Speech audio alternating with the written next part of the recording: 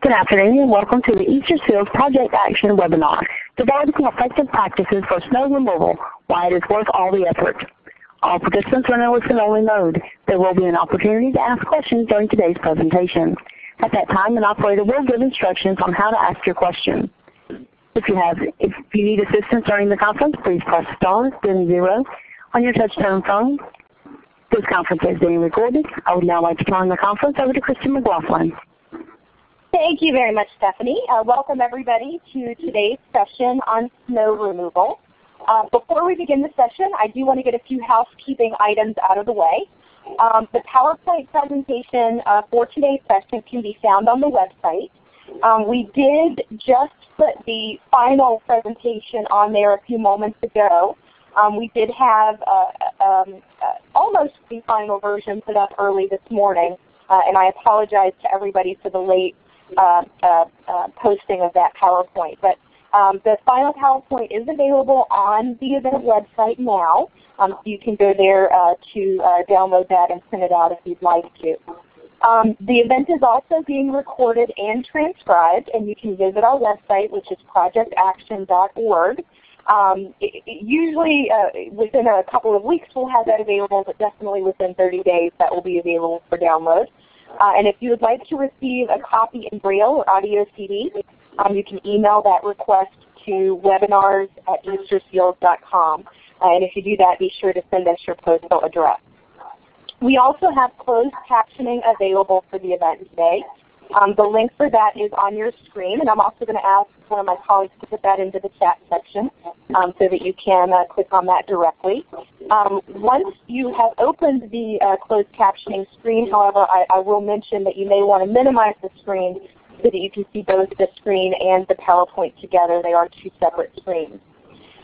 So with that, I want to introduce our speakers for today's session. Today we have Russ Becker, the Facilities Manager from Roaring Fork Transportation Authority in Aspen, Colorado. We also have Roger Millar, the Vice President of Smart Growth America, and Donna Smith, the Director of Training from Easterfield Project Action. And one thing I'll say is that thank you to Russ especially for joining us. They're actually having a snowstorm right now. How appropriate is that? And he's calling in today from his truck. So he's actually out removing snow and took the time to call in from his truck to present to us today. So thank you for that. Also, before we get started, I do want to mention that Easterfields Project Action is a technical assistance center that strives to provide accurate information on the ADA, or in other words, the Americans with Disabilities Act. What we provide is technical assistance and not legal advice. So in other words, it doesn't carry the force of the law. What we aim to do is to provide solutions using the ADA and other federal regulations as a baseline. We would like to follow the presentation with questions from you. So following the presentation, we will receive additional instructions from Stephanie on how you can ask your questions to the presenters. We had originally decided to start the presentation today with Donna, but because Russ is in an interesting situation in his truck in the process of removing snow, we are going to let him go first. So with that, I'd like to turn it over to Russ and let him talk about what they do to remove snow in Aspen. Hi, this is Russ. The photos you guys are seeing currently, this is the current snowstorm that started at 1 o'clock this morning, and I've been out working since 1, and my crew's been out working. As you can see on some of the shelters, there's treads all along the curb line, which you can see in one, and at the Buttermilk stop, all these pictures were taken in Aspen, by the way. The one at Buttermilk is still covered in snow, and you know, we've been at this since 1 o'clock in the morning. It's snowing all day. We've got about 16 inches as it is, and it's still snowing. And I've got, I think I've got 8 guys, 8 trucks plowing, and 2 service companies plowing. I also have 4 shovel crews getting ready to go to work as the snow is slowing down a little bit. Our first objective in the course of the day, as you can see, you see the various ADA access ramps, and they're all covered in snow. We actually have 24 hours to get them clean. But we try to get them cleaned as soon as possible because we got a lot of wheelers that ride up here, and it's really tough for them to get around in situations like we currently have. I mean, you can see the snow that's coming down and the snow around us. And we make a really big effort to make sure all of our ramps are cleared within 24 hours. And as you can see, on the loading tread platforms, they're all cleared already. Most of them are cleared by now. That's the big station at Brush Creek that shows the big long tread pattern for the wheelers to get traction, get up into the buses and stuff. So we take this very seriously. I've got, like I said, probably 25 people working moving snow today between shoveling and plowing. And it's our objective to make it safe and you know, a good experience for all riders, not just the ADA riders, but all of our riders. That's about all I have. Like I said, you know, I'm sorry I got this kind of short little presentation, but like I said, we were hitting a snowstorm and it just kind of threw everything right out the window of what I was planning to do. But these are current pictures, and you can see the skiing is going to be fabulous as of Friday. So if you got any chance to come up to Aspen, come on up. We know the bus and ramps will all be clear, and the skiing will probably be fantastic this weekend. Thank you. All right, thank you, Russ, very much. So Donna, we'll go back to you. Let me get back to your initial slide here. You can start whenever you're ready. All right. Very good. Well, I just want to say a big thank you to Russ for still taking the time out to call in on our call today. Project Action did not have anything to do with the snowfall in Aspen, no matter how appropriate it might be for our webinar today.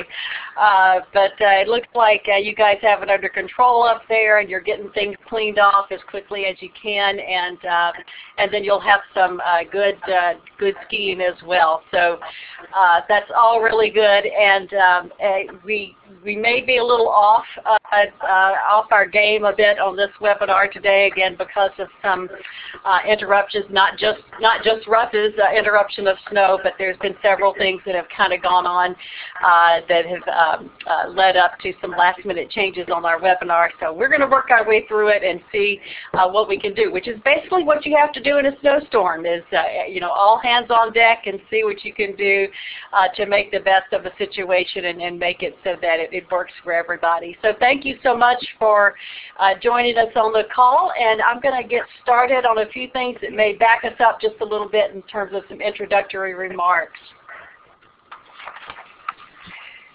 All right, so certainly many people, both with and without disabilities, do not drive.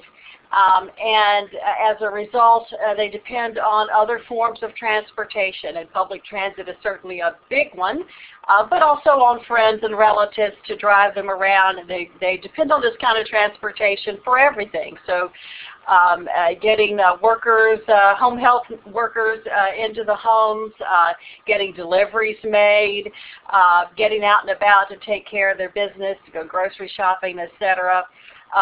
Many things are dependent on the availability of public transportation for those of us who don't drive. And in some cases, it can be a pretty significant life situation, such as receiving needed medical treatment, those sorts of things.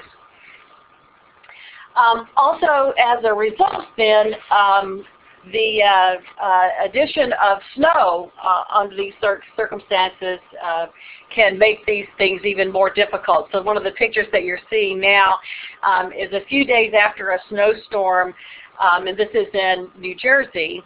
But yes, you can see that the sidewalks and the curb ramps, those things are still not cleared off. It's still inaccessible.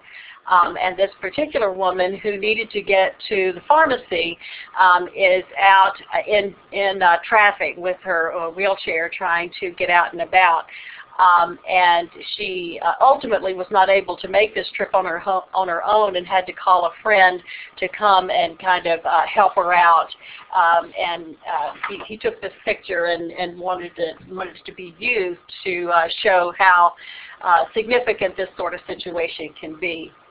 We have a couple more pictures here for you. The first one on this slide is taken from Mammoth, California. You can see that the bus stop is all snowed under, and that people are having to wait for the bus out in the street. And for any place where it snows, this is probably not too unusual a scene for you to see. The second one was taken in Grand Rapids, Michigan. And it's a situation where the sidewalk is very icy, and having to having this woman to be able to get from her apartment out to the bus stop was something that she was working on very hard so that she could have independent travel. And you can see that through this picture that that's a very slippery and dangerous situation. So again, another type of situation that I'm sure that we have all witnessed at one time or another during a snowstorm or icing.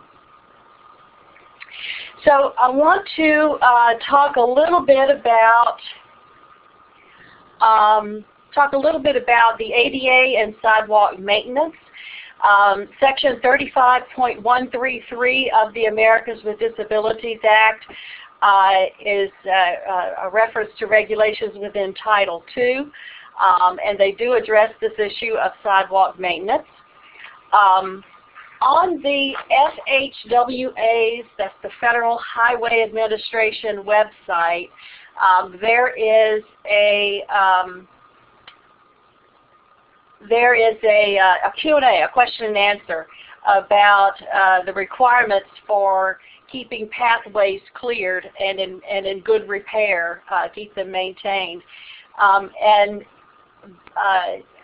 There's a lot of information that you can gain from going and looking through this Q&A if you want to, and we've given you the link to it here on the PowerPoint slides, and if you downloaded it, you have that link. If you needed it, you can certainly email us, and we'll be happy to send it to you directly.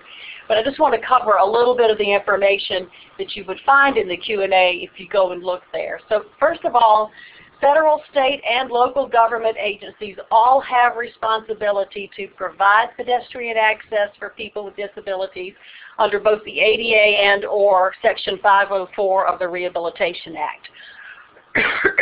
Excuse me. When there's a situation where public lands, there's a public-private partnership between public land and a private entity who has leased that land, then the requirements for maintaining walkways still fall under the Title II requirements of the Americans with Disabilities Act. Title II, we know, impacts public lands, public agencies. And so when there's a private entity that is leasing public land, they still have that level of responsibility under Title II, and that should be covered in the lease agreement between the public entity and the private entity that says if you lease this land and you are responsible for maintaining at this level. Ultimately, though, the responsibility comes back to the public entity whose lands it is in the end. But they can certainly go to and insist that one of the requirements, excuse me, one of the requirements for leasing that land is that the private entity must maintain at the Title II level. If it's a private land, so if it's all under private ownership, then they still have responsibility for pedestrian access for people with disabilities, but it's under Title III of the Americans with Disabilities Act. So there's a lot of coverage under the ADA that addresses public walkways and the accessibility of those public walkways under both Title II and Title III of the ADA, and again under Section 504 of the Rehabilitation Act, which impacts federal agencies. Another bit of information that you'll find on the FHWA website is that a public entity must maintain its walkways in an accessible condition with only temporary interruptions in accessibility.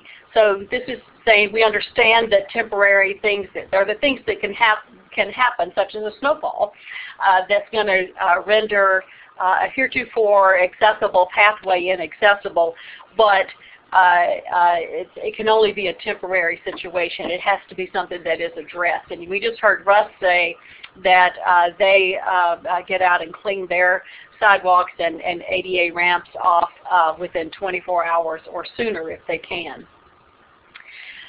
So this maintenance of walkways and keeping them clear of obstructions it certainly includes any reasonable efforts to remove snow.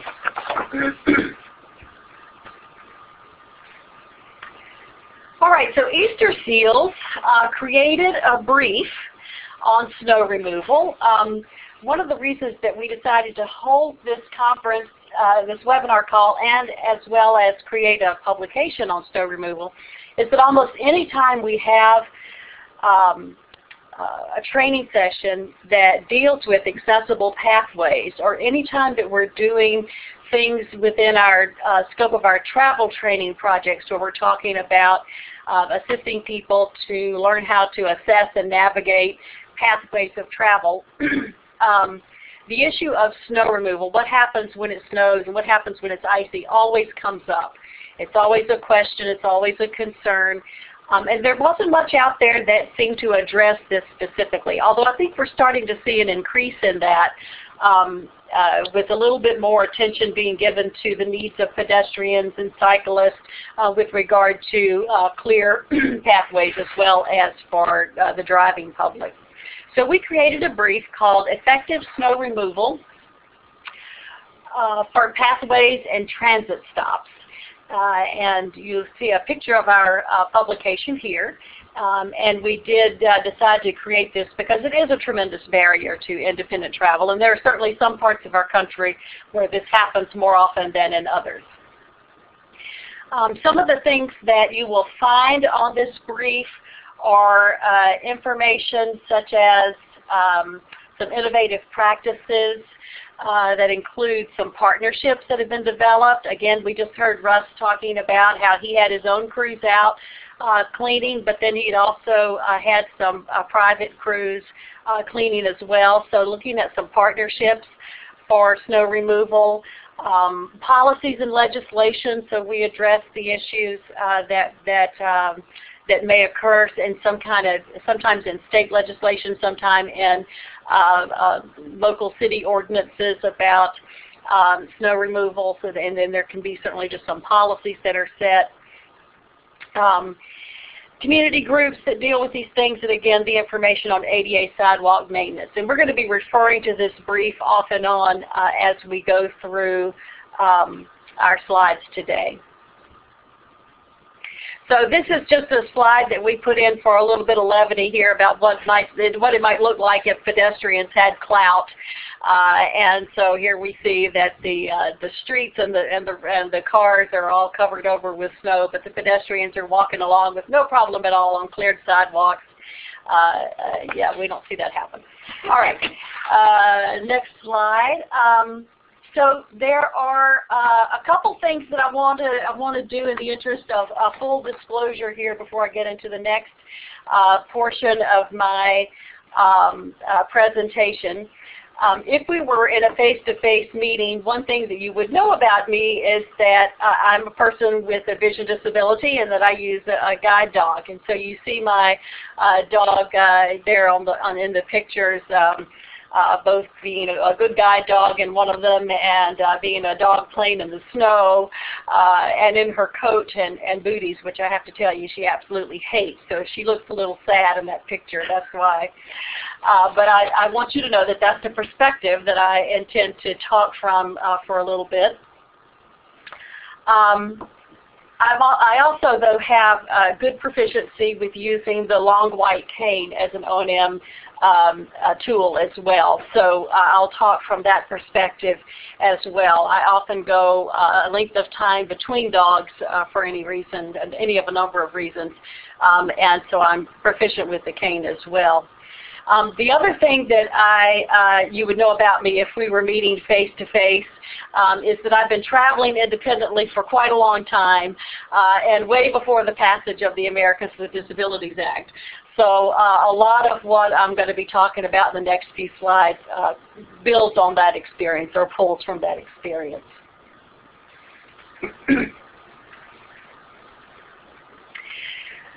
So a disproportionate number of people with disabilities certainly rely on public transportation and pedestrian pathways for our independent mobility. And you know, while there are some folks out there that choose to use public transportation because they don't want to drive their car, they don't want to pay high parking fees, or because they feel like it's better for the environment, or any of a number of reasons, it's not a choice for me and many other people with disabilities. It's a necessity. And I actually plan my life around transportation. So everything I do, including where I live, where I work, where I shop, which bank I choose, all of these things are planned around my ability to travel independently to and from them. And this doesn't change when it snows. I still have to get out and go to work. I still have to get groceries. And I still need to be able to walk around and use public transportation. Russ just talked a bit about some of the issues with snow and how it's going to impact the public transportation in general. And in a few minutes, we hope to hear from Roger Millar, who's going to talk about it from a complete streets perspective, as well as someone who's been out and about in the world dealing with snow from at the municipal level. Hi, it's Roger. Oh, good. Roger's on with us. Thank you, Roger.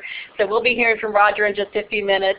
But I plan to focus on the impact that it has on the mobility of people who are blind or visually impaired. And I'll also mention some of the issues about how what kind of impact snow has on people with other types of disabilities as well.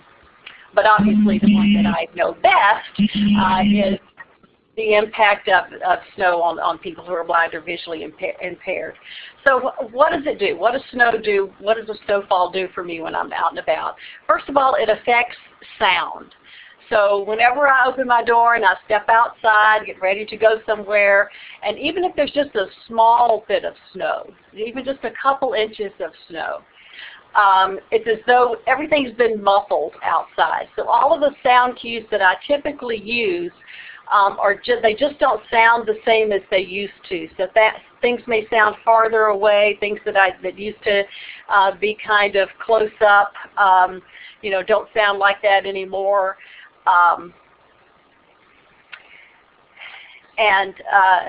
So you might want to think about it as in terms of what does it sound like if you put on a hat that covers your ears, or you wrap up with a scarf that covers your ears, and it automatically starts to kind of tone that sound down for you, or if you put in headphones, those kinds of things. That's the same effects that snow has for me in many ways.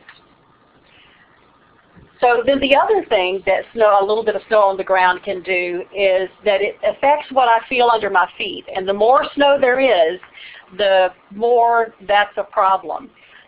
However, it really just has to be, again, a couple of inches of coverage in order for it to become a problem. A lot of the cues that I use when I travel independently are things like the slope of a sidewalk, where cracks are, the edge between the sidewalk and grass, where the curb is. So sometimes it can snow enough that it covers entirely the difference between the sidewalk and a driveway or the street or a parking area because it's higher than the edge of the curb is.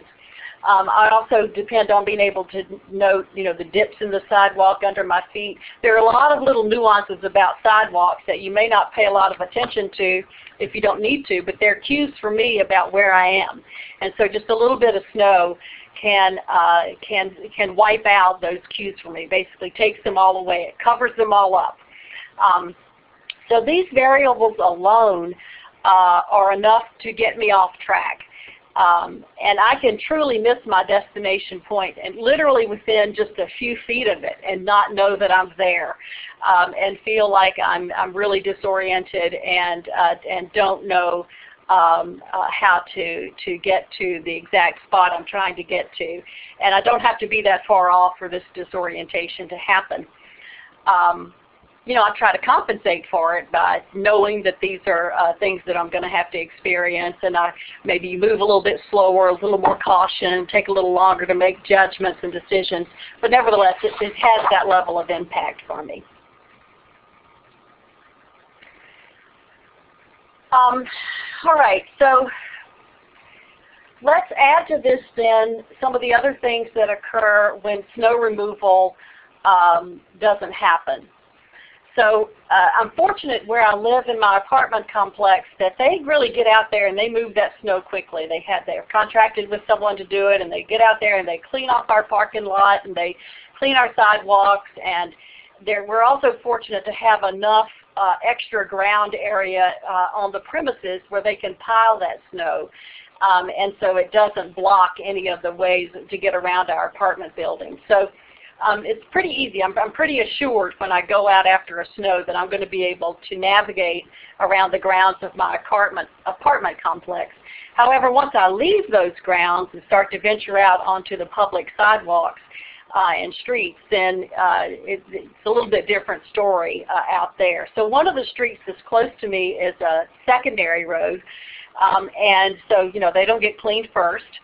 And those sidewalks don't get cleaned first. And so often what I'm dealing with is maybe a pathway that has only been cleaned for a single file walking. So I'm kind of trying to walk behind my dog, which is not a real easy or effective thing to do. Another option is that it hasn't been cleaned at all. So I'm kind of trying to wade through the snow and not, again, lose my cues and wander into the street. The other sidewalk that runs along the other side of my complex, though, is a major street, and so they do get out and clean it. But sometimes when the street is cleared, it gets pushed onto the sidewalk, which makes it impassable. And then I have to try to walk into the street. And then sometimes within the street, there's snow and some ice that still kind of falls back out into the street, or it refreezes overnight, that kind of thing. And so it's slippery and dangerous. And the only thing I can think of that's more dangerous than walking in the street in traffic is falling down in the street in traffic. So that makes it a very unsafe situation, and one that's difficult for me to maneuver. Another thing that happens is that sometimes the snow may be cleared from the bus stop itself, but they pile it into the first lane. So like there's a turning lane, and they may pile it into that first lane of traffic, and the bus stops out into the second lane because they can't actually get to the curb. And so I'm having to kind of climb over the snow between the bus stop and the bus in order to get to the bus. And I can assure you that's not a pretty sight, very slippy and slidey, and a very unsafe thing for me to be doing. And then, of course, there's the issue of snow being piled up so that it blocks the crosswalk areas or the curb ramps that are at the corners of the street. But before I can really talk about what the snow does to impact that, I need to talk a little bit about what I do when I cross streets to begin with. And I'm not going to go into great detail here, but I want to give you just a brief overview of the types of skills and cues I use for crossing streets. So as I'm approaching a street, so I'm still on the sidewalk walking down towards the street crossing, I'm already paying attention to the sound of the traffic that's going both parallel with me and that's on the street in front of me where I plan to cross. I'm already listening, trying to judge which one's in motion, how long it's been stopped, if it's stopped, those kinds of things. So I'm already kind of paying attention to the flow of traffic as I walk towards the street corner. As I start to get closer to it, then I start paying a little bit more attention to cues that I might feel under my feet as well. So I'm paying attention to the sidewalk. It starts to slope a little bit if there's a curb ramp. So I'm kind of feeling with my feet for that. There may be a detectable warning strip at the edge. I'm paying attention to that. There may be street furniture. So like maybe there's a trash can at that street corner, that sort of thing. And I'm kind of paying attention for the sound cues that bounce off of that, as well as the sound of the traffic as well. So all of these things kind of help me know where I am. So if it's a familiar street crossing, then there's kind of this checklist in my head that I'm going through, trying to make sure that when I approach that street corner, I'm going to be lined up for crossing. So the next point I want to make is that for people who are blind or visually impaired, the approach or the lining up, the alignment for crossing the street is critical. So a correct alignment means that I'm likely to cross straight in the direction that I want to cross and end up where I want to be. If I'm not lined up correctly, then it can mean that I might wander into traffic or walk too close or even into it a little bit. It may mean that I'm walking off in the opposite direction, so I'm not really walking into traffic, but I may be walking up towards the stopped cars on the street that I'm crossing. Either option can mean that I end up in the wrong place once I get to the other side of the street.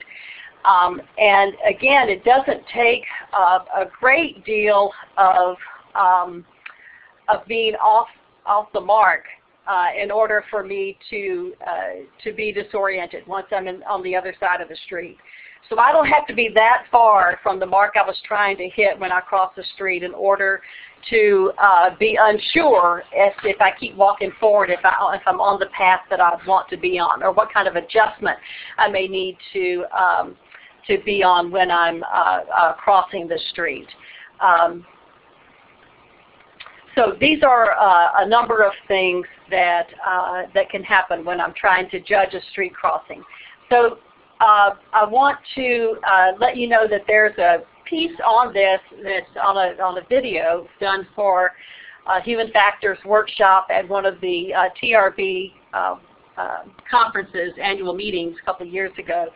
And so I've given you, you have on the slides there, a website where you can go and look at this video. It's called Perils for Pedestrians, and it shows a little bit more about how I walk both with the cane and with the dog and how I navigate different types of street crossings and those sorts of things. Nothing no snow involved in this picture for me, but in this video for me, but it does show a little bit more about how people who are blind or visually impaired travel, and I talk about it a bit more there. So that's how I typically try to cross a street, and so let's see what happens when there's snow piled up on the corner. So if all about crossing if crossing the street correctly for me, accurately and safely for me, is all about how I approach the corner and how I'm lined up at the corner for crossing, that if the corner is covered over with snow, I'm automatically off my game. It automatically means that there's something that's preventing me from doing this the way I normally do it, and so therefore I'm going to have to compensate for that in some way. So one of the things that might happen is that I may have to actually step out into the street to get around the corner in order to be able to line up again to cross. And we've already talked about how that can be dangerous being in the street, but it also means that I'm lining up in the street on the other side of the snow pile, and I don't have any of my cues for lining up. At that point, I'm pretty much depending on what I remember about the feel of the street under my feet and listening to the traffic moving along in order to be able to line up. The other thing that I might do is wander away from the street corner, farther down the sidewalk where it may be clear, so that I'm farther away from the actual intersection when I make my cross.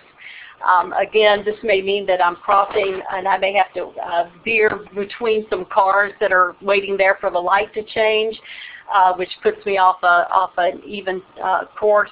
And it may also mean that when I get to the other side of the street that I'm not anywhere near where I normally would be when I cross the street. So then I have to try to figure out navigating back to the point that I want to be at and doing that in and around all of the things that may be there as well, like the snow being piled up and those sorts of things.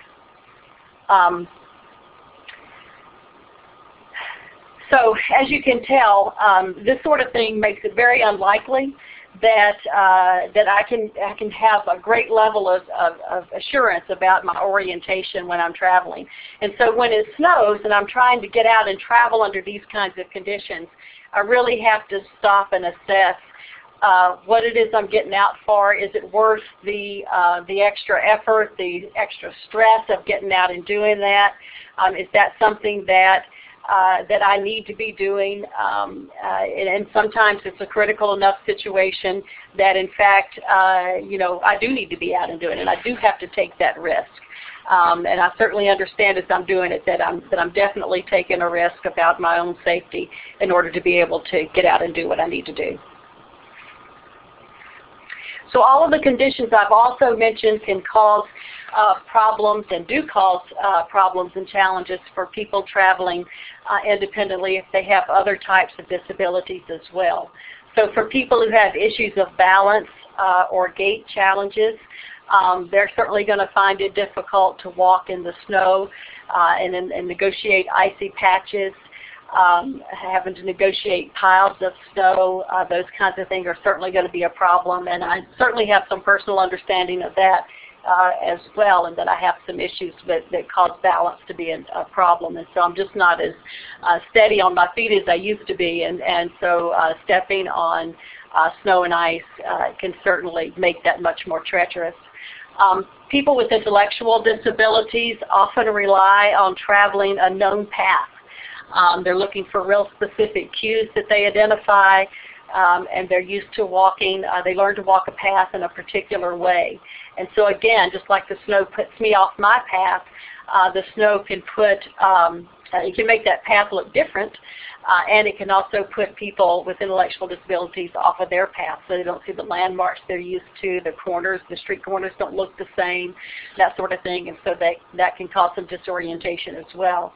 And then as we've seen in some of our pictures, people who use wheelchairs or other mobility devices certainly need a clear path of travel in order to be able to negotiate where they need to go, and it needs to be wide enough for them to be able to get through it safely. And then certainly they need those curb ramps cleared off so that they can get through. So while I'm talking about what I do to try to walk around snow piles that are on the curb ramp, for a person using a mobility device, getting around those piles and making one of those other choices about how to cross the street is not even an option because they need the curb ramp in the first place. All right. So I want to. There's some other videos that you can see. Again, this is on the Perils for Pedestrians video site. We give you the number of the video here, and they'll show. Let's see. One of these shows how a person. I'm sorry, it's an interview with the person who uses a wheelchair and some of the things that she encounters when the snow is keeping her from being able to go where she needs to go. And so she talks about that very clearly.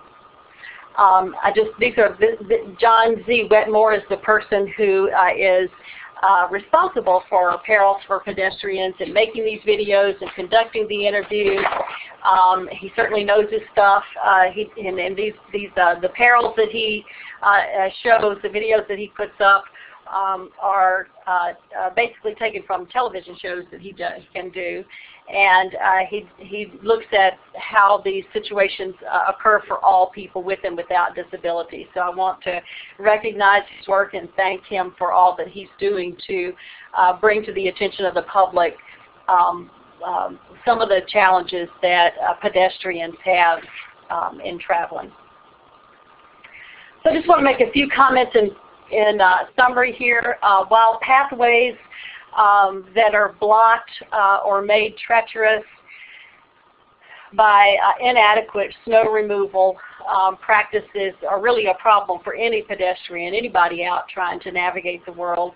For people with disabilities who rely on public transportation and being able to use pathways to get to where they need to go, it's really has a greater impact, and it takes away that accessibility. I don't have the option of choosing to take my car into work because the street is clean when it's difficult to walk or use public transit. I need to use public transit. So in places where snow happens quite a lot, where snow happens infrequently, then this can be considered to be kind of an inconvenient sort of thing that happens. I grew up in Mississippi, and so when it snows there, pretty much everything shuts down anyway, and so it's just kind of a quiet day or two, and it doesn't last very long. So, in those situations, there's that kind of puts a different light on it. But where it snows a lot, and we have a lot of places in our country where it does snow quite a bit, then it really starts to become an access issue, and it really does have an impact on a person's health and their economic status and employment, education, quality of life, any of a number of things it truly does have an impact on. So I think it's really clear that we do need to develop some better policies and practices to address snow removal so that all of the hard work and the cost that our cities and counties and places of business, all of the money that they put into snow removal will really be effective when it comes to clearing their pathways. And we do put a lot of money into snow removal. All of those plows that you see out there and all of the people dropping chemicals to help keep it from being so slippery, those kinds of things all cost money. And so we want to make sure that our policies are such that those efforts and the money that's being spent includes creating access for people with disabilities. And so our next speaker is going to talk about these kinds of policies and practices a lot more than I am. And so it's my pleasure now to turn the program over to Roger Millar. Roger? Good afternoon, everybody. My name is Roger Millar. I'm the Vice President of Smart Growth America. And what I wanted to do today was give you an overview of complete streets and snow management, talk a little bit about smart growth, talk about complete streets. At Smart Growth America, one of my functions, I'm the director of the National Complete Streets Coalition. Talk a little bit about snow management, and then just the state of the practice and some case studies from around the country. And you can see here a picture of my little boy in my backyard to give you a sense of the snow that I'm used to and some of the stuff that I've done in the snow management area. Smart growth, we like to define it anytime we make a presentation. To us, it means building urban, suburban, and rural communities with housing and transportation choices that are near jobs, shops, and schools. Strategies like this are designed to support thriving local economies and protect the environment. So a walkable urban space is important in that concept. I hear a lot about smart growth as I go around the country, as I go around the world. I hear that it's ugly, and actually it's not. I hear that we have no history with it in North America, and actually we do. I hear that no one would want to live there, like this smart growth community, Aspen, Colorado. I hear it just doesn't work here, like the Pearl District that we built in Portland, Oregon on an abandoned railroad yard. So shut up and drive. The state of our public rights of way is inevitable. They're there for the automobile and always have been and always will be. But we all know that the way we design and build our communities has enormous consequences. So looking at complete streets and the idea of complete streets, we as Americans and American communities, we know how to build these things right. We have a track record of having done that. And yet we build roads that turn out like this, or like this. When you look at this slide, you see the slide here. It says the sign that says, "Caution, deaf and blind children." And what we basically created for them is a very dangerous situation. Or we build things like this, transportation that just doesn't work, transit facilities that don't work for all of the people that have the right to use them. So the solution to these problems, being the director of the National Complete Streets Coalition, you'd be surprised to hear that I think complete streets policies are a solution. Anyway, complete streets policies, the idea behind a complete streets policy is to ensure that the entire right-of-way is planned and designed and operated and maintained to provide safe access for all users. That's complete streets in a nutshell. There are many types of complete streets, from the most urban situation, like where I am here in Chicago as the fire trucks go by. Hopefully you don't hear them too loudly in the background, to the most rural situations in the country. A complete streets policy applies or can apply to them all. We're seeing complete streets policies adopted all over the country. This year we celebrated our 500th complete street policy, And right after that, our 550th Complete Street Policy. And they're being adopted in all types of communities. It's interesting that most of the communities, the majority of communities that have adopted Complete Streets policies are small towns, rural places, and small suburban communities. So large cities and mid-sized cities, less than 20% of the total. Complete Streets policies are being adopted all around the country. We have 27 states now that have Complete Streets policies in place. What Complete Streets policies can do is develop a street system that benefits communities. It improves safety. It provides people with transportation choices, back to the smart growth angle. Better health. It supports economic development, reduces costs, manages congestion, conserves resources. What Complete Streets are, it's a policy approach. What we're talking about when we talk about a Complete Streets policy being implemented is that a community changes the everyday decision-making processes and systems that they use as they make investments in constructing or maintaining or repairing their transportation systems. And it really is about long-term changes to the built environment. What Complete Streets aren't, there is no such thing as a complete street. You know, my town built a complete street. We can check that one off the box. We're done. It's not a design prescription. It's not a specific way to build a street. The sidewalk must be here and the bike lane must be here. It's not a mandate to go out and spend a ton of money immediately retrofitting everything that you've got. And last but certainly not the least important, Complete Streets are not a panacea. There are other issues that you need to address in your communities that Complete Streets aren't going to take care of. So a lot of people talk about funding in Complete Streets. You know, we don't have the money to do this. What Complete Streets is about using existing resources, the money that you have in hand today, in a different way. While it's important to retrofit streets over time, you don't need to do it to get started, and you really don't need additional funding to make Complete Streets happen in your community. So it's about thinking ahead and thinking smart. It's about saving money through things like narrower lanes and more options, and it's about doing it right the first time. You know, when you build a facility, there's a lot of energy that goes into it. And as Dr. Mark Nicholson in Billings said, you know, if we think we don't have the time and money to do it right, what makes you think we have the time and money to do it over? It's good business. There are lots of Complete Streets resources out there. Obviously, Smart Growth America, if you go to our website, smartgrowthamerica.org, and click on the Complete Streets program, we've got everything you ever want to know about the Complete Streets, developing policies, implementing policies, and sign up and get on our mailing list, and you'll get regular information on a regular basis. So let's talk about snow management and how that relates to Complete Streets. The purpose of snow management is to provide people with access, and when we talk about Complete Streets, we're talking about safe and convenient access for all modes. So access is important, safety is important.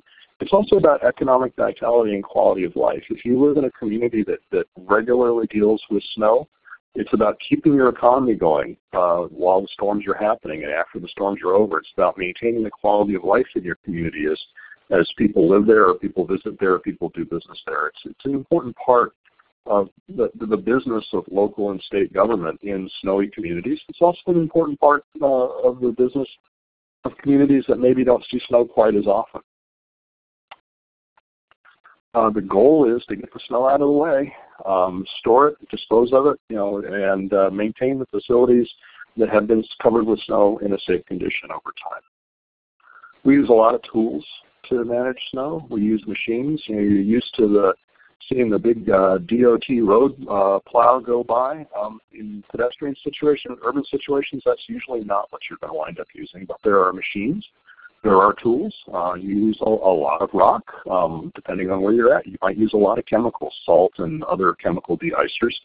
And it has a lot to do about people because snow management is labor intensive. The typical approach, this isn't rocket science, managing snow. You get the snow out of the way. The most affordable thing to do is to store it nearby until it melts.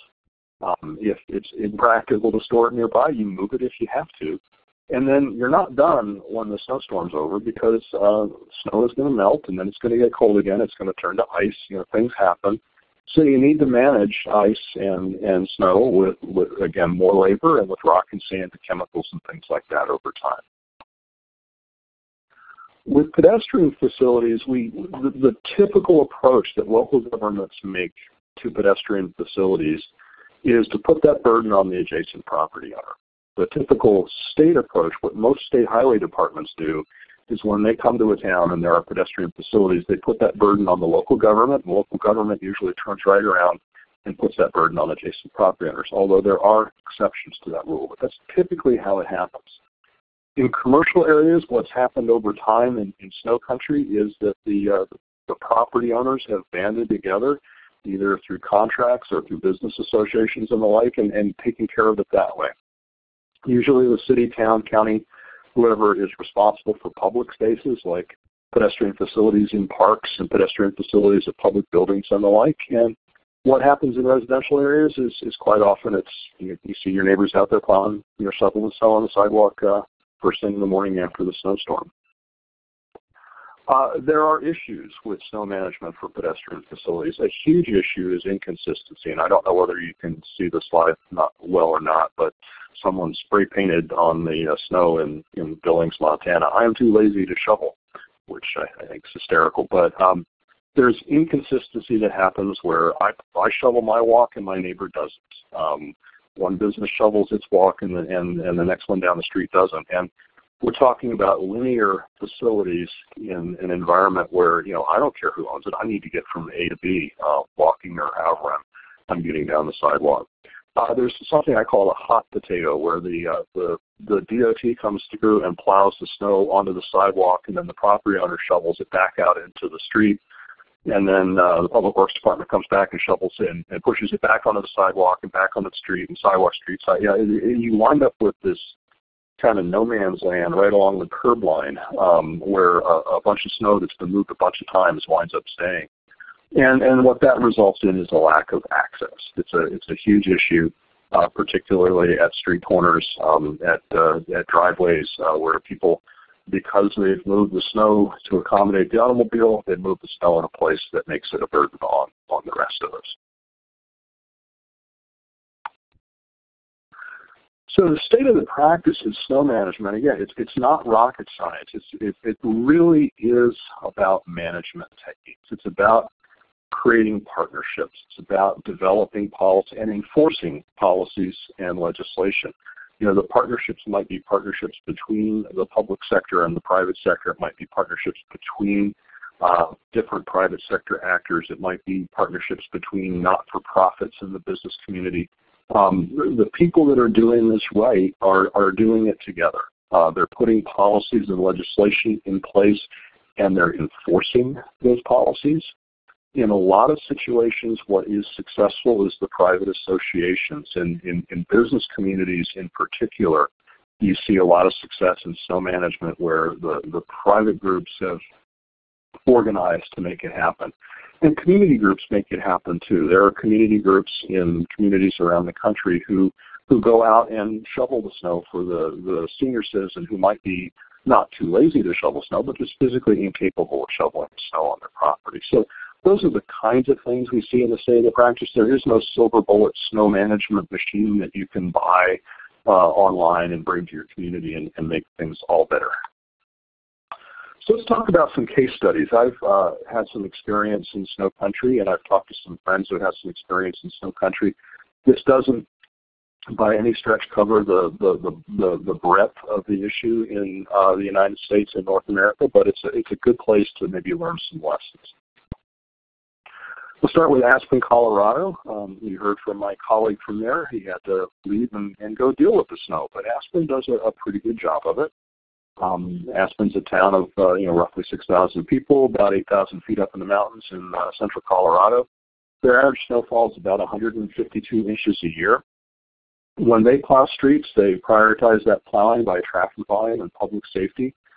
They're looking at bus routes and emergency routes and schools first. And the streets in the city, whether they're state highways or not, excuse me, are maintained by the city under contract with the state highway department. What happens in residential areas in Aspen is typical in most communities. They plow the snow to the curb, and that's where it sits. In the Central Business District and on the highway, they plow the snow to the center of the road, and then they come back and pick it up and truck it away, which is an expensive thing to do, but necessary given the volume of snow that they have. Their city code requires that sidewalks be clear within 24 hours of a storm, and they do a pretty good job of enforcing that, and that enforcement is by the police department, with the Parks Department clearing public walks. And something that they do that I think is a great approach to that hot potato issue is the streets department plows the streets early in the morning. The business community comes out and clears the walks off, and they put it on the street.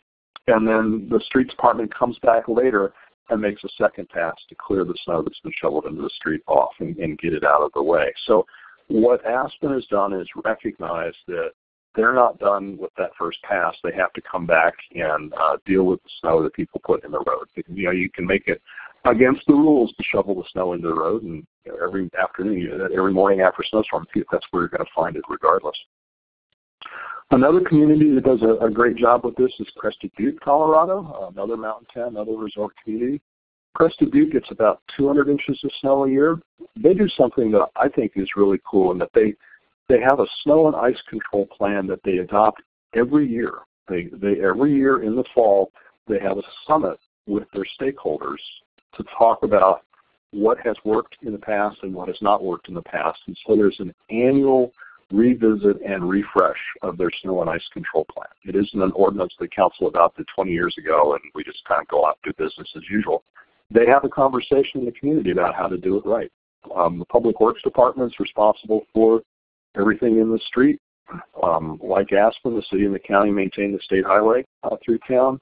The Parks Department clears sidewalks in the CBD and in public areas. So here's a case where it isn't the business owners cleaning the sidewalk. It is parks coming up and doing it. And they use, rather than shovels and the like, they use skid steer blowers, basically your Bobcat with a brush on the front or a blower on the front.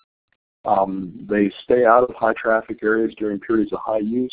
They do, once they remove the snow, require business owners to keep the sidewalk clear afterwards, and they were honest enough to admit that compliance and enforcement can be uneven. McCall, Idaho is where I have a house, where I used to live, where I used to be Public Works Director. Here's myself and my two kids in the snow. About 140 inches of snow a year. Public Works Department is responsible for streets and bus stops, emergency routes, etc. Like the communities in Colorado, we maintain the state highway. In the Central Business District, we picked all the snow up on the street with big loaders, and we had 2 central snow dumps in the downtown where we put the snow till it melted in the spring. Everywhere else, we basically pushed it to the side of the road, and there it sat. And in most of McCall, there weren't any sidewalks, so what people were doing was walking along the side of the road. The Parks Department takes care of parks and public areas. The Parks Department does, because it's a recreational community. There are some paths that they may leave snow on for cross-country skiers and snowshoers and the like. The city code requires property owners to clear sidewalks. Compliance and enforcement is pretty uneven, although for the most part, the business community understands if there's snow and ice there, people aren't going to get to my door. And if somebody falls out, I'm going to get sued. So they take care of it. But what can happen and ruin a person's whole day is if there's a vacant building where you don't have a business owner paying attention, there might be a part of the block that gets blocked with snow and ice, and that can be a problem. The city does have the authority in its language, its code language, to clear the walk, and if need be, assess property owners the cost of that. And again, in McCall, outside of the Central Business District, there are very few sidewalks, and people are walking along the side of the road. Boulder, Colorado is a more urban place than the resort towns that I've been talking about. Right outside of Denver, their average snowfall is around 83 inches. In talking with the folks in Boulder, their Public Works Department, like most places, is responsible for the streets. They take care of the state highways. In the Central Business District, there's the Downtown Boulder Business District, and the city has made adjacent property owners responsible for snow removal. They banded together in the Central Boulder, Downtown Boulder Business District. They take care of moving the snow, and the people who are members of that district pay the cost of that. Parks and public spaces are cleaned up by Public Works in the department. The code in Boulder requires property owners to clear the sidewalk, and I understand from staff there that the police department is pretty good about enforcing the snow policy. Marquette, Michigan is another community in snow country that I've had the pleasure to do a little work in recently, and I talked with the people in planning and public works there about their snow routes and what they do. Here's a map of Marquette with the places that they plow. The red are sidewalks plowed by the city, and the blue are sidewalks plowed by the Downtown Development Association. Marquette, up on the shores of Lake Superior, gets about 150 inches of snow a year. Most of that blowing in sideways from my experience up there. The snow management policy was created by the Public Works Department. It's not in law, it's a policy. And that Public Works Department is responsible for streets and emergency routes. Like everywhere else, the state highways sign an agreement to let the city and the county take care of the snow. It's stored on site when it's moved, and it's only picked up when it's needed. The city takes care of about 67 miles. Well, I'm sorry, there are 67 miles of sidewalk in the city, and the city maintains about 20 miles of that sidewalk for access during the snow. And that 20 miles is primarily prioritized along routes to schools. And then the Downtown Development Authority is taking care of the sidewalks in the CBD. Now, like just about every place else, the code requires property owners, not citywide, but in designated districts to clear the sidewalk. But the folks in Marquette acknowledge that the code is generally not enforced, and that's because nobody likes to have angry neighbors calling elected officials or the city manager and saying that they're being mean to me about this enforcement thing. So we don't see a lot of that happening. So that is the presentation. I'm going to turn it back over to Christy, and we'll be available to answer questions. All right, thank you so much, Roger, and Donna, and Russ, even though he's on the phone. A great presentation. We do want to take questions from the audience. So what I'm going to do right now is ask Stephanie to come back on and give instructions on how you can ask your questions. At this time, if you would like to ask a question, please press star, then the number 1 on your telephone keypad. Again, that is star, then the number 1 to ask a question.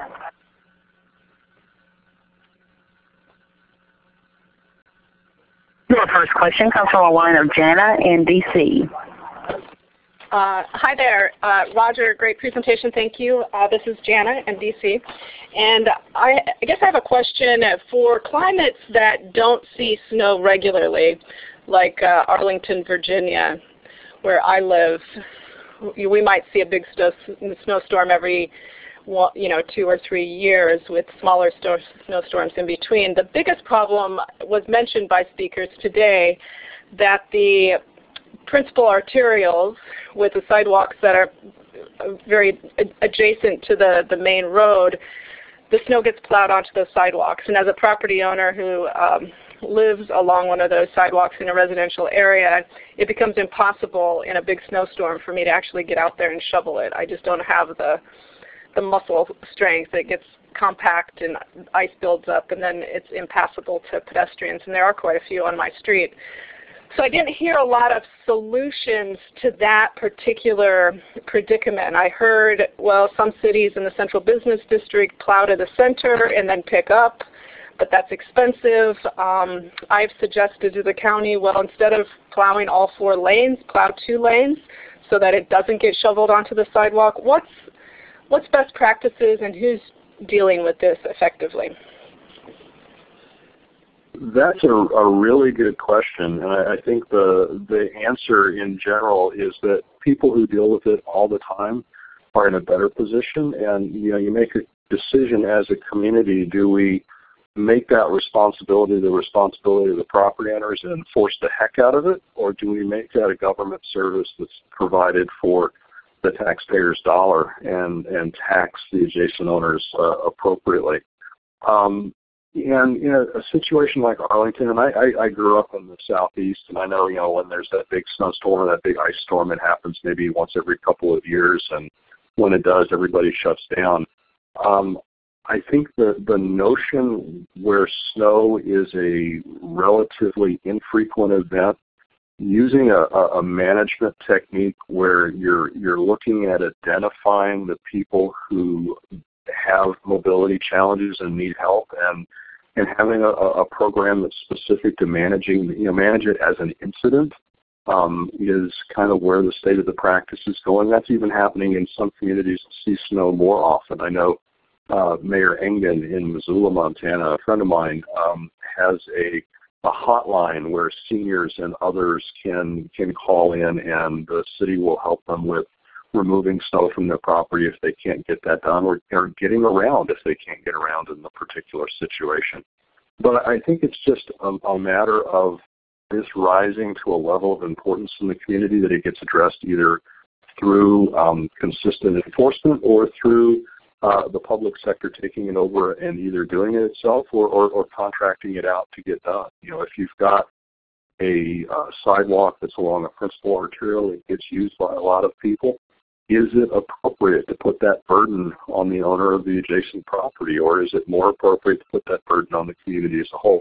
Those are questions that need to be worked out, town by town. There is no single prescription for it, but the options are out there.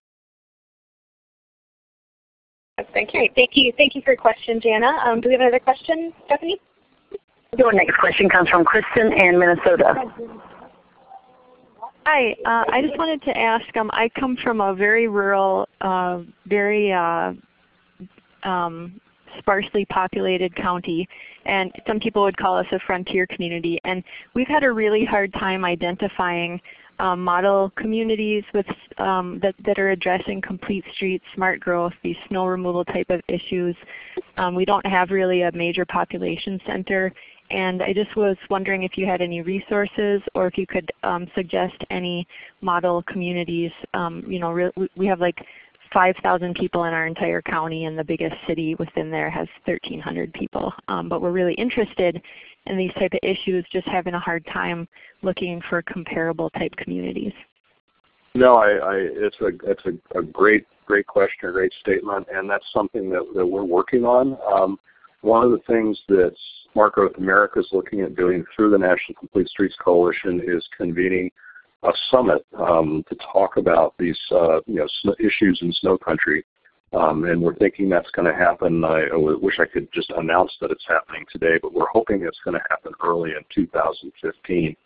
What I would look at in terms of best practices absent that opportunity to have that discussion is look at what happens in small resort communities. Look at what happens on small university campuses, college campuses.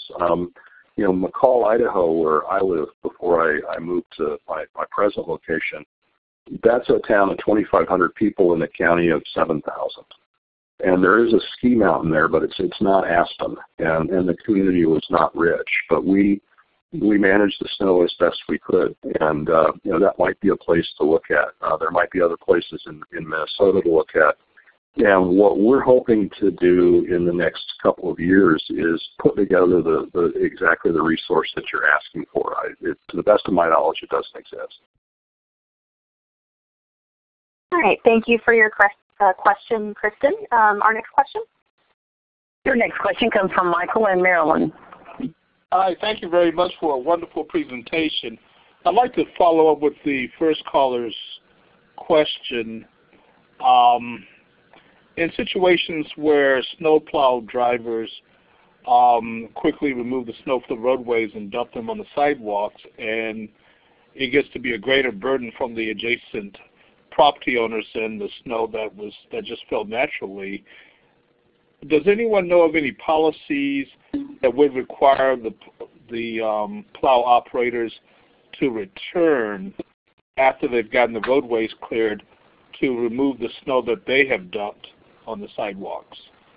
That's that hot potato thing I was talking about. It's a great question. And, frankly, that's why in most of the communities that I talked about, the city has reached an agreement with the DOT, because what the DOT is used to doing is keeping long mileage of roads open. And they use big trucks with big plows, and the blade points one direction, and they move a lot of snow, and where they're happiest is where they're out going 50 miles an hour pushing snow off the highway. It's just not a real appropriate technique when you get into town, and so the towns take that over for a couple reasons. One, they're using smaller equipment and maybe more sophisticated equipment, and two, they're more responsive to that angry property owner. There's a city council member or a mayor or somebody that you can call to get your issue resolved. And different places do it different ways. Like I said, with the folks in Aspen, in the CBD, they plow to the middle. And not all over town, but in parts of town, they plow to the middle. And on a snow day, you know that 4-lane road is going to be a 2-lane road with a big pile of snow in the middle, or the 2-lane road is going to be a 2-lane road with a big pile of snow in the middle, and cars kind of make their way by as best they can. And then they come in and pick it up. And that costs money, but that community is determined that it's in their best interest to spend the money for that kind of a solution. The other thing that Aspen does that's kind of neat is they will plow the streets, and then when the people that are shoveling their walks shovel the snow to the street, they come by and pick it up later. But that hot potato thing with that driver plowing the snow onto the sidewalk, which the city has made the removal of the snow from the sidewalk the property owner's responsibility. The property owner, one, they're moving more snow, and two, where they're moving it back to the street. That's an issue that we haven't addressed very well, and we're hoping that over time, as we explore this further, we come up with some better ideas. So this is Donna. I just want to add to Roger's comments to say that, when we started out this session today, we were talking about how developing these policies and practices around what's most effective in snow removal so that the pedestrians and people with disabilities aren't just taken out of the equation. All this is fairly new in terms of trying to find solutions to it. And so while Roger was able to point to some places who have made some real effort in this area, I think what is still needed in most places, such as Arlington County and wherever you may live, is to get a dialogue going with the city or county officials, whoever is the most appropriate in terms of the public part of the discussion, involve the local transportation providers in the discussion and get your community voices heard, and start saying, this is on the table for discussion. The way it's been done for years and years and years is no longer effective. We have more and more pedestrians, more and more cyclists, more and more people with disabilities out and about trying to do what we need to do. And so this practice that has been typical no longer works for us as a community. And to get that discussion going about, so what are some other things that can happen? And the more that this is done, the more different solutions can be derived, and then we'll be able to share them around so that folks will have more policies and practices to choose from in determining what's going to be most effective for their area. But it's brand new, really. It sounds funny to say that because it's been snowing forever, of course. But in terms of the impact on pedestrians and really starting to take some steps to fix that and make it less a burden for pedestrians is a relatively new thing. And so I think getting that discussion going in your community is the best thing that we can do if there's not a current policy that's working for you right now. Yeah, this is Roger. I wanted to add something that I didn't talk about before. I really applaud the way Crested Butte handles this. They've been moving snow up there for close to 125 years. But every fall they sit down and have a community conversation about what's working and what's not working. It's not, most of us have a law that's been on the books in town forever, and they go out and they plow the snow, and the only time people talk about it is when they're yelling about what's happening during the event itself. And to do what Crested Butte does and say, okay, we know it's going to snow, we know how we've done it before, how can we make it better, and having that conversation and inviting, the business community and other members of the community in to participate in that conversation is, I think, a practice that other communities could emulate. All right. Thank you, Michael, for that question. I believe we have a chat section question we're going to take next. Yes, we do. Here's one that came in on the chat, and I believe it's directed towards Roger. Even if the city comes by a second time after the property owner has cleared their sidewalk, how do they avoid blocking any pedestrian ramps on corners, so curb ramps, for example? Yeah, that's a huge issue, particularly for people that are mobility impaired. And the curb ramps, one of the things that, people who live on that corner don't necessarily feel ownership of the corner. They feel ownership of the frontage, along the straight piece of curb. But when it starts to curve around, they consider it the city's responsibility. I know in Aspen and when I was working in McCall, we put a lot of energy into keeping that area clear. We put a lot of energy into it because we heard from the community that cares about that. And I think what happens when it's not being addressed proactively by the community in question, then people need to make some noise, and that's how it gets taken care of. The maintaining the way across the public street for pedestrians is a responsibility that I don't think the city can get rid of by just saying it's the responsibility of the adjacent property owners if they're not enforcing that appropriately or taking care of it themselves.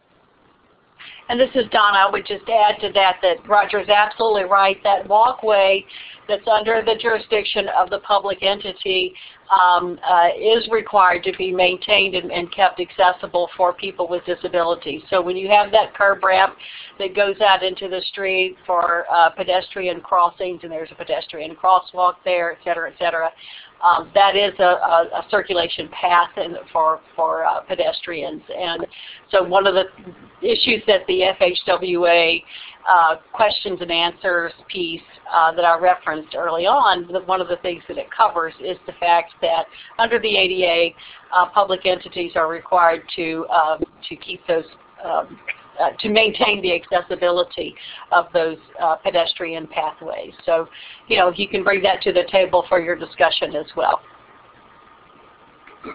All right, thank you for that question. I see that we have a couple more questions waiting on the phone. We have time for those, but I will remind you, if you want to ask a question over the phone, you press *1 on your phone, and you'll be put in the queue. But Stephanie, if you could announce our next question. Your next question comes from Ann in Virginia. Hi, thank you for this opportunity. This has been very interesting. One of the things that I've heard about here in Fairfax County, Virginia, is that in previous years people have tried to get a county code that you have to shovel your sidewalks. And what they found is that they get a group of senior citizens to fight this, and so it has never passed because the seniors are saying, well, we can't shovel our sidewalks, so you shouldn't require this. And I think a lot of it is that many people are drivers and they don't really think about the people who aren't drivers, and that these people who aren't drivers need to walk on the sidewalks and use pedestrian travel to get to public transportation. So how do you kind of work with this group of people who say, no, we don't want this? This is Donna. I'll take a stab at that first if you like. It's a difficult issue when you have separate populations within a given community that are arguing opposite sides of a solution. And so I think that what needs to be brought to the table for a discussion there is, so maybe it's true that senior citizens do have difficulty shoveling the sidewalks in front of their properties, and so what are some alternatives for that? One of the things that the brief we developed addresses, and Roger certainly covered this nicely in his presentation, is the use of partnerships to make things happen. So I know that in some cases, there are places where volunteers or community volunteers are part of the solution in terms of shoveling for people who can't do it for themselves. But yet it's still an ordinance that you are responsible for clearing the sidewalk in front of your property, but they recognize that there are people who can't do it, and so therefore they've organized groups of volunteers to help with that.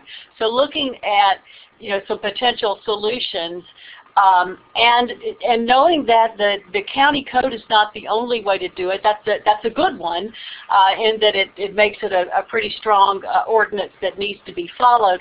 But at the same time, you can also have policies in place that say, here's how we're going to address it as a county. And so sometimes that's a little easier to get through than is an actual ordinance that speaks to it directly. But Roger probably has more experience at that level than I do. Well, getting something passed in local government is always a matter of building a coalition to get to a majority. And the other thing about local government and being a local elected official, it's often been called the art of making enemies, because you're going to make somebody unhappy. But we've got what the law requires in terms of keeping pedestrian facilities clear.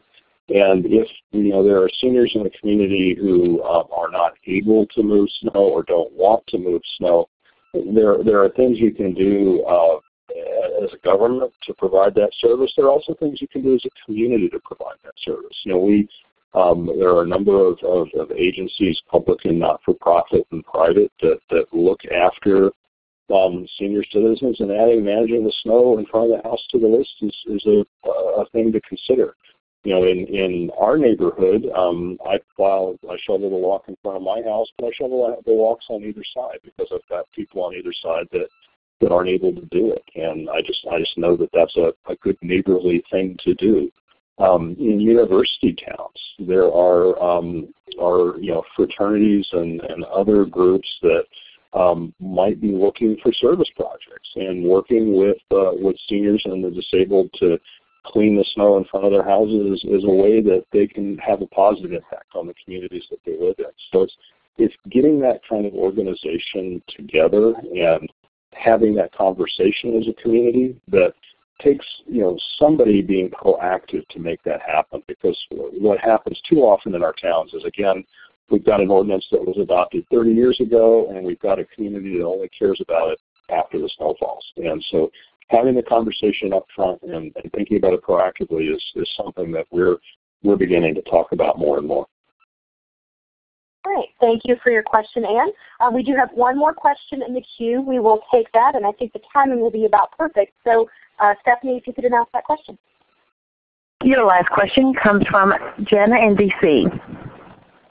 Yes, I just wanted to follow up and make sure I understood, Donna, what you said earlier about the Federal Highway guidance on the ADA regarding curb ramps.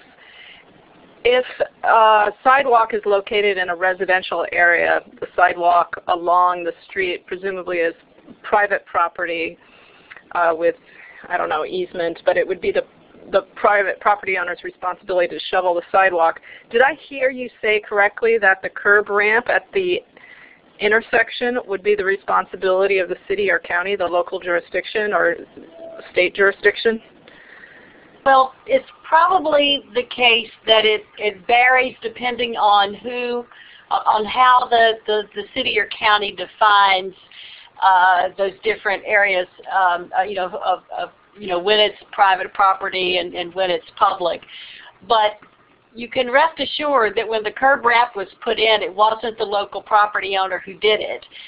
It was the city or the county who put in the curb ramp to facilitate access for people with mobility devices for crossing the street, which is a public right-of-way. And so that being the case, these places that are designed and maintained by the city or county or state as being public circulation pathways, so the things that they maintain, the things that they build, they maintain, and part of that maintenance is snow removal. So yes, what I'm suggesting is that although it may vary a little bit from place to place, ultimately the responsibility of the pathways under the jurisdiction of the city and county and state is their responsibility to either see to it that whoever's leasing that property or using that property does it, or that they send out crews to do it themselves. But just like the roadways are public, so are the crosswalks through that intersection and the curb ramps to get to those crosswalks. Those are all part of the public right-of-way. So even if the sidewalk is not public, the curb ramp would be public? Correct. Interesting. All right. Thank you so much, Jana, for your question. I really appreciate that. Thank you also to everyone else who asked your questions. Very great questions as well as good presentation. So unfortunately, we have reached the end of the session today. I just have a couple of closing comments before we end. We do really appreciate your feedback. We take it very seriously and use it to try to improve future sessions. So please take a few moments to give us your feedback with a short evaluation of the session. The link is on the screen right now. I will also email the link to the evaluation to all of those that registered for the session today. So you'll get that via email as well. I do want to thank our presenters for joining us today, as well as all of the participants. Thank you as well for joining us. Donna and Roger, I just want to see if you have any closing comments. I thank you for the opportunity. I learned something just looking at the chat that's going on. Kathy in New Haven talked about an online system that they're using called See, Click, Fix, where you can report something and they put out a call for volunteers to go help at specific locations. So using social media and the internet to identify and solve these problems is something that frankly I hadn't considered until just now. So you learn something every day. It's one of my favorite parts about these sessions is that we all learn from each other. Absolutely, and I just want to thank everybody for taking the time to be a part of the call, and thank Roger and Russ for adding their level of knowledge about this to it. And remind you that we do have, that Project Action does have the brief now on snow removal that's available for download, so please check that out. Let us know what you think about it. We like feedback on our products as well. And please make use of it. And if you have any questions, please feel free to call our hotline and get in touch with us. We're happy to chat with anybody directly about these issues as well. Thank you, Donna. The phone number to our hotline, as Donna just mentioned, is actually on the screen right now. It's 1-800-659-6428. But thank you again for your participation today. Please watch our website, which is projectaction.org, and your email for future Easter Seals Project Action events. But most importantly, thank you for your commitment to increasing and improving accessible transportation in your community. Have a great day, everyone. Thank you. This concludes today's conference call. You may now disconnect. Presenters, please hold the line.